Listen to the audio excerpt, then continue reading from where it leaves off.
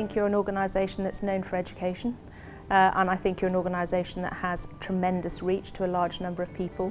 So I think in terms of distribution, channel and capability, I think it's fantastic. I think the fact that you're already aligned in the education sector also is a natural place for you to be. And I also think that you have the ability to reach perhaps difficult to reach populations. You know, many of your students and members, you know, they are working as well as educating themselves. Perhaps mothers at home looking after families are educating themselves.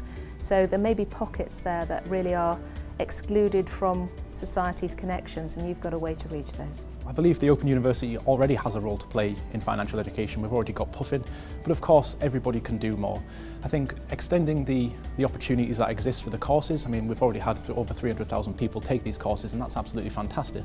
But there's millions of people who still haven't done these courses. So what are these segments of society that haven't taken these courses? Typically the people who want these courses, they go and find them. They're the savvy sort of individuals. So how can we identify these segments of society? How can we target those people and provide that information that they might not necessarily want that information. They might not want to deal with finances. They might not be financially literate. They might not even be numerate. But if we can take those people, we can help them, give them a helping hand up, then that would be fantastic.